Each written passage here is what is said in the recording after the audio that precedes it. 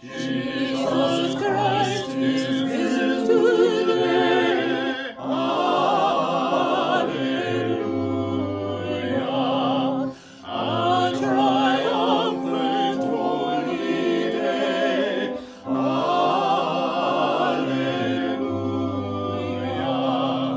Who did once upon the cross. Alleluia. Suffered to redeem our loss. Alleluia.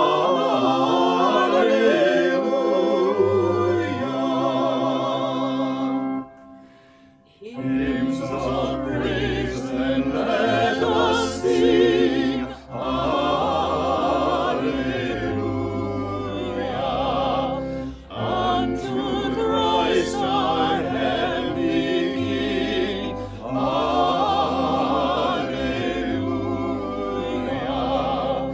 Who endured the cross and grave. Alleluia. Sinners to redeem and save. Alleluia.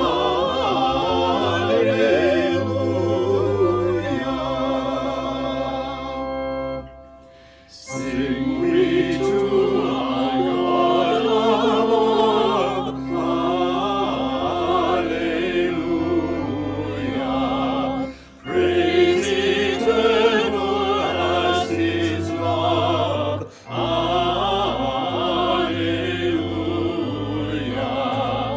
Praise Him, all ye heavenly hosts.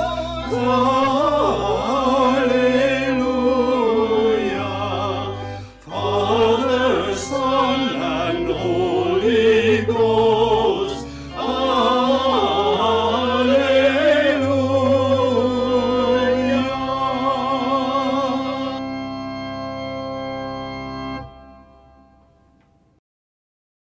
Behold the victory of our God.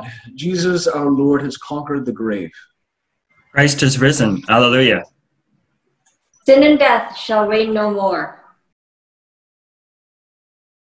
Christ is risen. Hallelujah. Let our hearts resound with joy. Christ is risen. Christ is risen indeed. Hallelujah. Let us worship God.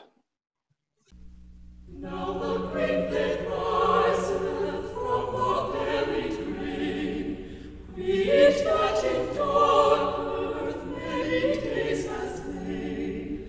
Love lives again, that with the dead has been. Love is come again, like which that springeth free. Let us pray. Christ our life, you are alive in the beauty of the earth, in the rhythm of the seasons, and in the mystery of time and space. Alleluia. Christ our life, you are alive in the tenderness of touch, in the heartbeat of intimacy, and in the insights of solitude. Alleluia. Christ our life, you are alive in the creative possibility of the dullest conversation, of the dreariest task, and of the most threatening event. Alleluia. Christ our life, you are alive on this Easter morning to offer recreation to every unhealed hurt, to every deadened place, and to every damaged heart. Alleluia. Dear sisters and brothers, siblings in Christ, God has opened to us the gates of righteousness, that we may enter through them. Confident in God's love, let us confess our sin.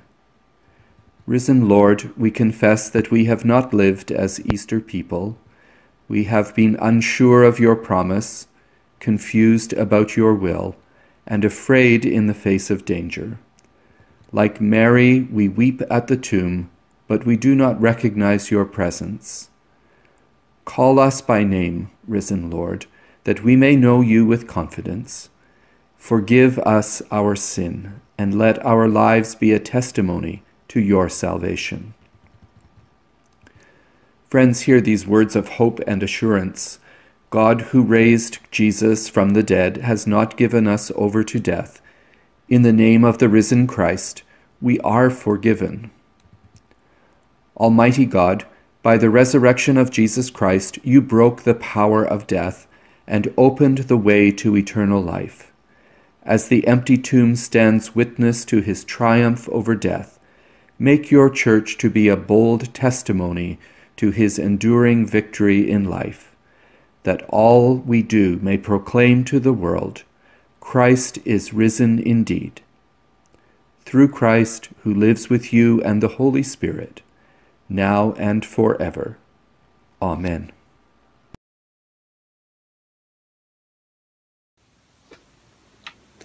The scripture reading today is taken from Isaiah chapter 25, reading verses 6 through 9. A reading from Isaiah. On this mountain the Lord of hosts will make for all peoples a feast of rich food, a feast of well-matured wines, of rich food filled with marrow, of well-matured wines strained clear. And he will destroy on this mountain the shroud that is cast over all peoples, the sheet that is spread over all nations. He will swallow up death forever. Then the Lord will wipe away the tears from all faces, and the disgrace of his people he will take away from all the earth. For the Lord has spoken. It will be said on that day, Lo, this is our God. We have waited for him so that he might save us. This is the Lord for whom we have waited. Let us be glad and rejoice in his salvation. A reading from Psalm 118, verses 1 to 2 and 14 to 24. O give thanks to the Lord, for he is good. His steadfast love endures forever. Let Israel say, his steadfast love endures forever. The Lord is my strength and my might. He has become my salvation. There are glad songs of victory in the tents of the righteous. The right hand of the Lord does valiantly. The right hand of the Lord is exalted. The right hand of the Lord does valiantly. I shall not die, but I shall live, and recount the deeds of the Lord. The Lord has punished me severely, but he did not give me over to death. Open to me the gates of righteousness, that I may enter through them and give thanks to the Lord. This is the gate of the Lord. The righteous shall enter through it. I thank you that you have answered me and have become my salvation. The stone that the builders rejected has become the chief cornerstone. This is the Lord's doing. It is marvelous in our eyes. This is the day that the Lord has made. Let us rejoice and be glad in it. A reading from the Gospel of Matthew, chapter 28, verse 1 to 10. After the Sabbath, as the first day of the week was dawning, Mary Magdalene and the other Mary went to see the tomb. And suddenly there was a great earthquake, for an angel of the Lord, descending from heaven, came and rolled back the stone and sat on it. His appearance was like lightning, and his clothing white as snow. For fear of him the gods shook and became like dead men. But the angel said to the woman, Do not be afraid. I know that you are looking for Jesus, who was crucified. He is not here, for he has been raised, as he said. Come, see the place where he lay. Then go quickly and tell his disciples, He has been raised from the dead. And indeed, he is going ahead of you to Galilee. There you will see him. This is my message to you. So they left the tomb quickly, with fear and great joy, and ran to tell his disciples. Suddenly Jesus met them and said, "Greetings." And they came to him, took hold of his feet, and worshipped him. Then Jesus said to them, "Do not be afraid. Go and tell my brothers to go to Galilee. There they will see me." This is the word of the Lord. Thanks be to God. Amen.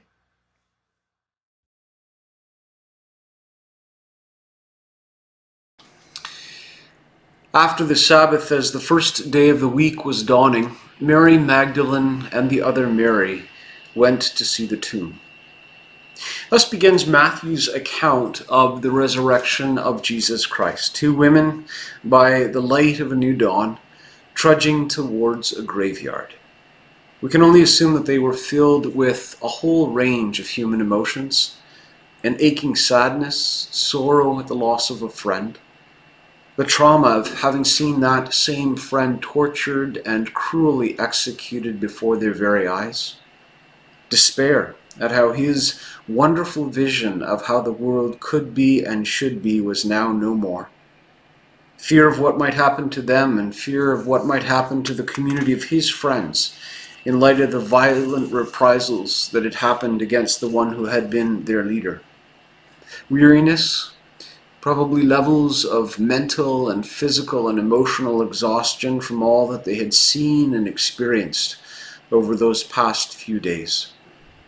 And in all likelihood, an increased awareness of the incredible fragility of life, its vulnerability, its uncertainty, all born out of the terrible reminder that not even the greatest and the best among them could survive it. And yet, on those women trudged. On they trudged towards the place of death, perhaps bearing spices to anoint his body, but definitely bearing a lot more than that. Bearing all the burden of uncertainty and fear and despair and sadness and sorrow and vulnerability and fragility. But what they discovered that day, after they trudged towards the tomb, well, it transformed them. It transformed those who they rushed to tell about it. It transformed their society, and 2,000 years later, it has and it continues to transform this world. Because what they discovered at the end of their long trudging journey was hope. A hope that was reborn, a life that was reborn, love that was reborn, and all because Christ had risen from the tomb. The one who they thought had fallen victim and had been conquered by the worst that this world could offer, suffering and humiliation and hatred and fear and violence and torture and God-forsaken despair and estrangement and even death itself. These things had been defeated because Christ had emerged alive. Easter continues to be the most important day in the celebration of the Christian year, and it's difficult not to be together at Easter. But the good news prevails, not simply because of the story of Christ's triumph over the grave being told and retold, but rather because the resurrection is the template. It is the lens. It is the perspective through which we are called to see all of life, to see the world, to see reality itself. Now, I don't need to spend a great deal of time today playing out the parallels that might exist between our experiences and the experiences of those two women so long ago. Suffice it to say that certain recent experiences have invited all of us to have profound opportunities to remember the power of fear and despair and vulnerability and fragility and sadness and sorrow and anxiety and worry and uncertainty. We have seen the innocent suffer and die, even as those women so long ago saw their innocent friend suffer and die. And we all know that there is suffering and death that is still yet to occur. Such is the nature of life. But the resurrection invites us and beckons us and assures us that there is a power that is greater than all of these difficult realities. The power of faith, the power of hope, the power of love, the power of God, a God who willingly chose to suffer and to die in order to show each and every one of us once and for all that we need not any longer live in fear and despair, because in life and in death and in life beyond death, God is, and God is with us, and God is powerful, and God is love. This is not only the way that we as followers of Christ in the church are called to view reality. It is also, in fact, the good news that we are invited to carry out into the world in our words and in our actions. It is good news that we are invited to carry throughout human history, as our ancestors and the church have done now for the past 2,000 years. And now it is our time, as we seek to love and to serve this world that God so dearly loves, as we seek ways to reach out to others with a word of grace, a word of forgiveness, a word of neighborly compassion, a word of encouragement, as we together and individually seek to do justice and to love kindness and to walk humbly with God. We don't simply do these things to be nice or pleasant, although they are nice and pleasant. Rather, we do them because we believe that living in this resurrection power, living in this resurrection hope, aligns us and it aligns our lives, and ultimately it aligns our world more fully with reality as it actually is and as it shall be. Trudging towards the grave is not the way that we are called to live. Rather, we are called, as those women did, we are called to run and to live and to proclaim the good news to all of the world. When fear seems powerful and faith seems pointless, when despair seems overwhelming and hope seems empty, when death seems ultimate and life seems fragile, we dare to proclaim that the tomb was empty. It was good news then, and it still is good news. May God bless each and every one of you and our world this Easter. And may the good news of the empty tomb permeate your very lives and live within you, blessing you and those you love this day and forevermore. Happy Easter. Christ is risen. Christ is risen indeed. Hallelujah. Thanks be to God, and amen.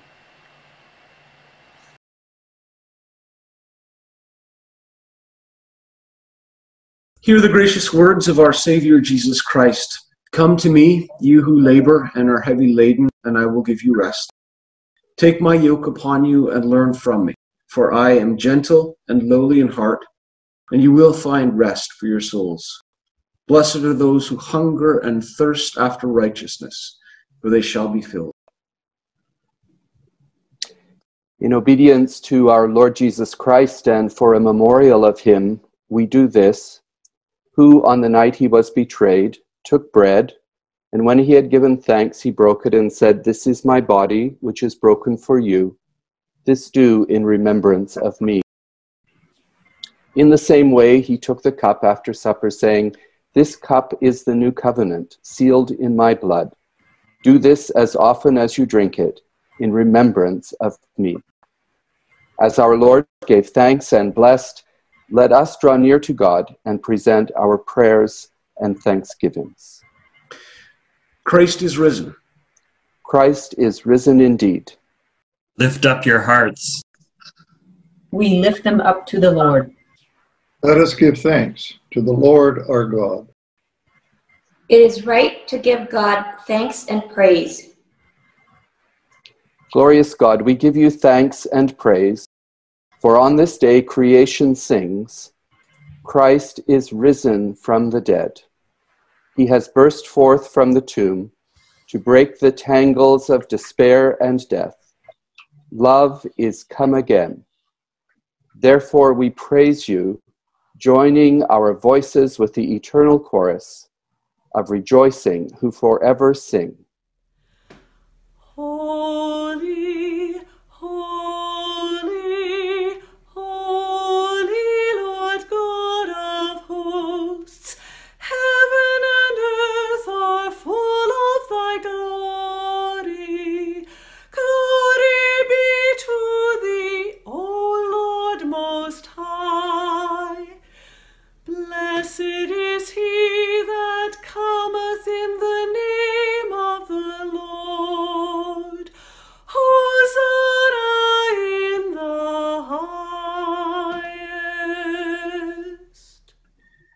All-embracing God, we give thanks for Jesus, the risen Lord of life, who rose victorious from the grave and made the whole creation new.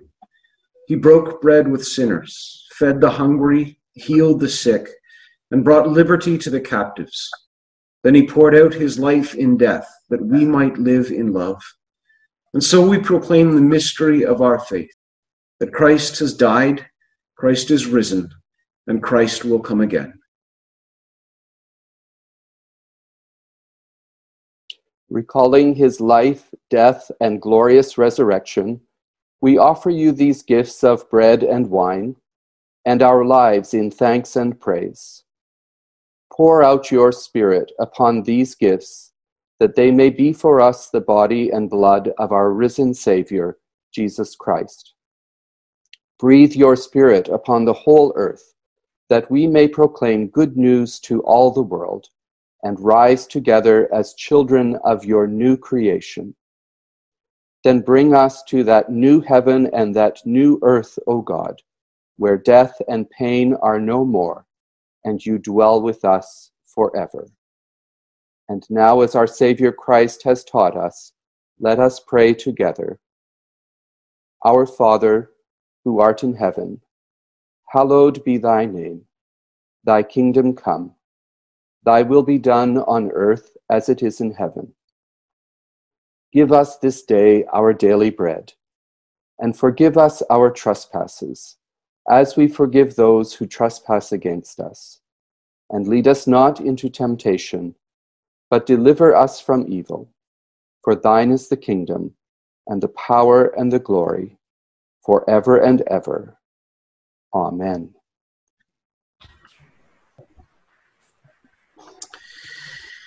We break this bread, communion in Christ's body, once broken.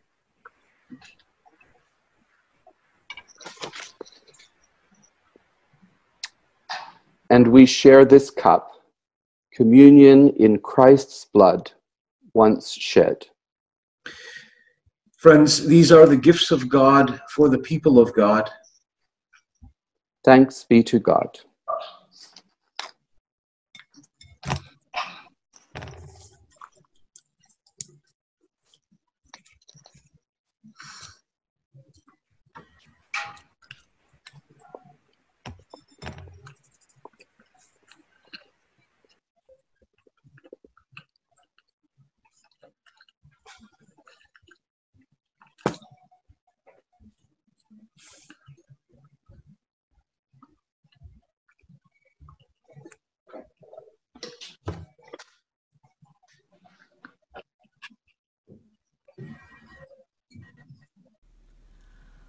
O Lamb of God, that takest away the sin of the world, have mercy upon us. O Lamb of God, that takest away the sin of the world, have mercy upon us. O Lamb of God, that takest away the sin of the world, grant us thy peace.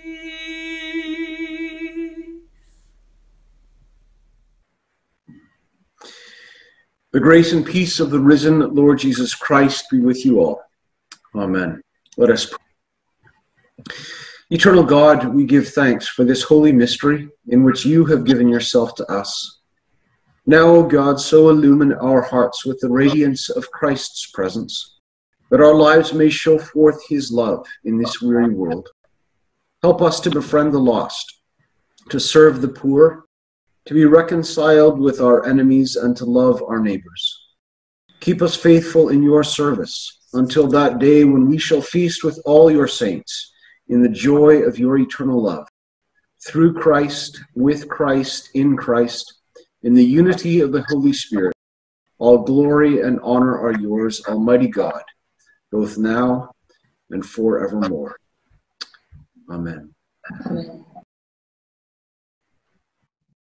And now may the love of Almighty God, the grace of our risen Lord and Savior Jesus Christ, and the comfort and friendship of God's Holy Spirit dwell with you and those you love this day and forevermore. Amen.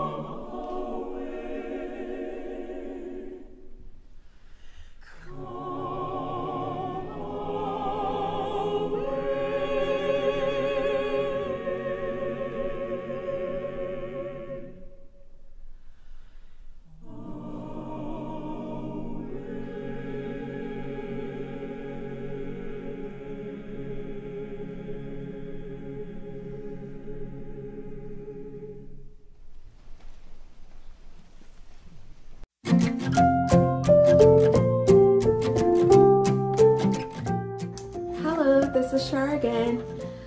I found some paint at home and I decided to do a new challenge for this week. I call it the Resurrection Cross stained glass window because I was able to paint a window. You can see I use painter's tape, some scissors, and just this paint, water paint. You can use any kind of paint, but make sure you can wash it afterwards. I know a friend of mine put a little bit of soap in her paint, and so she tried and she was able to remove it. So you can do anything. You can use tissue paper, you can just make your own ornament and hang it on your window. The idea is to bring hope to our neighborhoods and also to our own home. And I hope you have fun and you send us a couple of pictures again. We would love to share those pictures. And again, I hope you're enjoying this time at home, remembering that Christ has risen, and He has risen indeed.